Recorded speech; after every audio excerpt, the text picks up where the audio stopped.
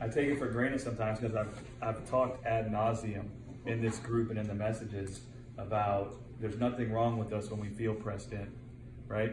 So we don't want anybody hearing what we're talking about tonight and the power of eternal life and now judging themselves unrighteous if they feel lack sometimes, okay? So this isn't a word that there's something wrong with you if you feel lack sometimes, or there's something wrong with you if you feel pressed in, right? This isn't to say we won't feel pressed in sometimes, or we won't feel the lack come knocking on our door. Because we're in a world where there's tribulation. The tribulation's never going to feel nice when it happens. What we're describing is how eternal life will turn our sorrow, our grief won't turn into despair, it'll turn into joy, right? What eternal life will do is make the light of the life we have in God shine much more than the darkness, right? And so that's what we're talking about. So I don't want anybody to go away thinking if they feel this or that, therefore that must mean there's something wrong with them. No. But we're describing what eternal life does, right? Inside of a human being when they encounter death and darkness, right? And as we fellowship, as we keep walking with eternal life, we'll find that activating inside of us. And we've kind of seen examples of this. My mind used to always be filled with my sin. My sin used to be the biggest thing in my life. Sure. I'm just being honest. Like every day, wait, my sin, right? Now, my mind is filled with, I'm righteous.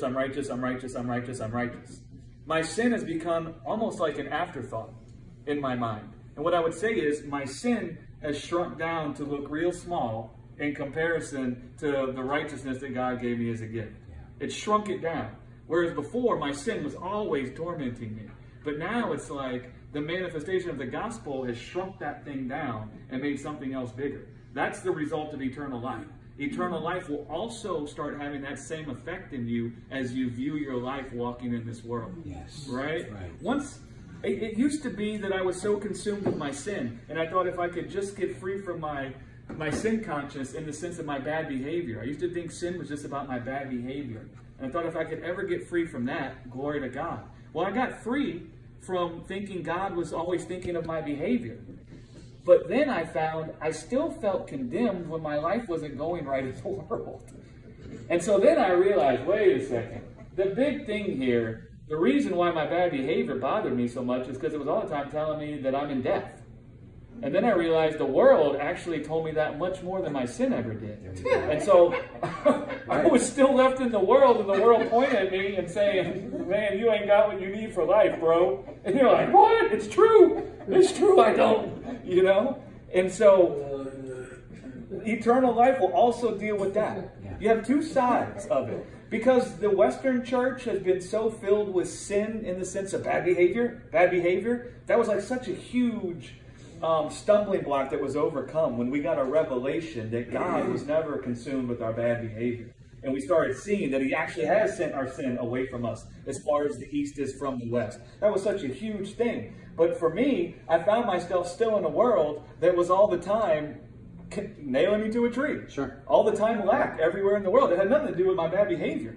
Right? And what I see as I kept walking with God is in the same way he shrunk my consciousness of my bad behavior, he shrunk my consciousness of the death that's in this world, right? His eternal life shrinks it, it grows, and it shrinks it down. And I don't mean you need to get more eternal life. That's not what I'm saying. I'm just saying it's like a tree inside of you. It's a seed. The roots go down, and then it gives birth to a tree and branches and fruit, right? And so that's what we're talking about that it will do inside of us, right? You see that example with we were so sin conscious with our bad behavior? Honestly, those that have been walking in the church, don't get me wrong. If I do somebody wrong, I'm filled with wanting to make amends. That's not what I'm talking about. I'm talking about my relationship with God.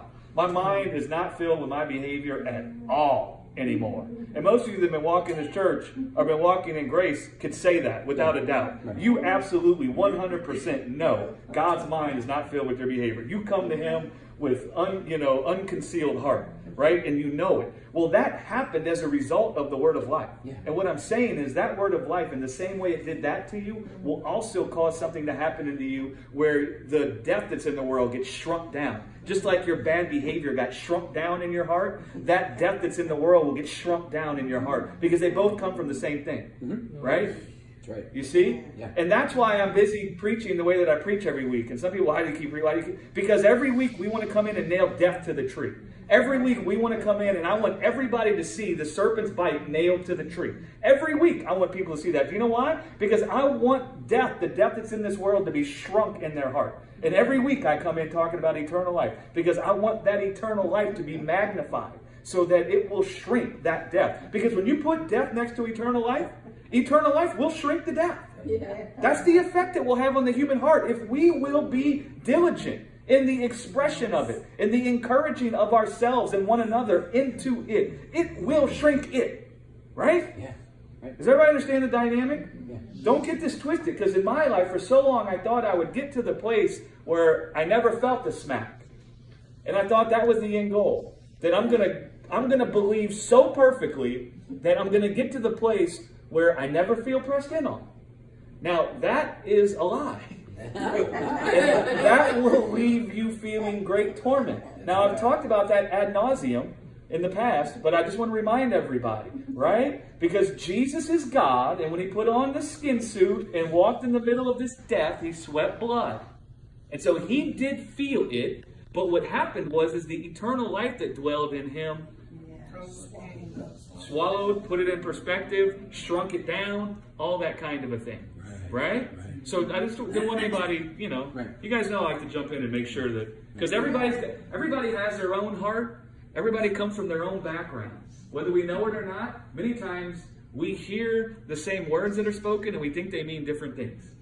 Right? Because we interpret things through our heart. We hear through our hearts. And so you might hear me saying one thing and I ain't saying that at all. And so in the Bible studies, that's why I jump in when somebody says something. I'm like, well, let's fill out this thought. Right. Because people can think a lot of things. Right. It just struck me. It's like looking at sin through a pair of binoculars. When you look at them through the right way, it magnifies it, right? And brings it up. Turn those binoculars around and it becomes little teeny stuff a long way away. Amen.